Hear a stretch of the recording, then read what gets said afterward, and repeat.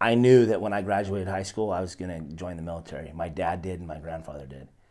And things happen to people that make them do things. And I didn't even know, how to go about it, my truth. I didn't even figure this out. You know what I said, David, for years? I said, I must have done something to make that guy ask me those things. And then I got in trouble, right? I started getting in trouble. I got in trouble because I'm a drug addict, or I'm a loser, or I can't follow through with anything. So going through therapy, like intensive PTSD therapy, and I've been diagnosed as extreme PTSD and anxiety, but I'm learning how to live with it today.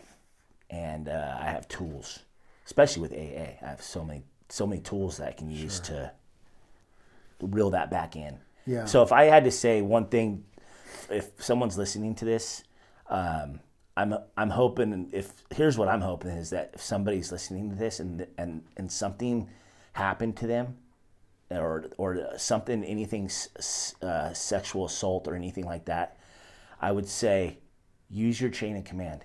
Mm-hmm. Tell somebody.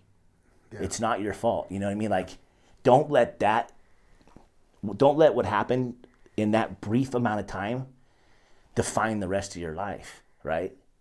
It took me 25 years to know that, you know what? If that guy wouldn't have said that to me, I probably would have went off into the military and been successful and retired. Who knows what could have happened? With you. Yeah. Right. You know, like.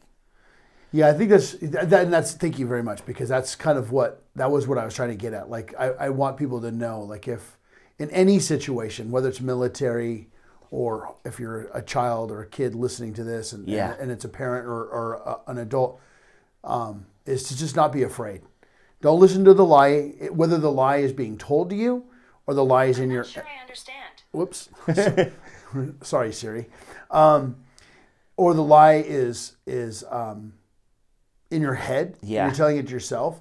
Because I had things done to me when I was a kid, and I carried that for a very long time, and I was very self-destructive, and so I know, like, you know, looking back at it now after going through a rigorous 12-step program, that, man, if I had just said something, who knows? I mean, I'm grateful today. I mean, I'm a pastor today, and I do a lot of amazing things with my past to help people now. But I think, gosh, where would I have been if back then, if I had just spoke up, right? You know? Sure, yeah.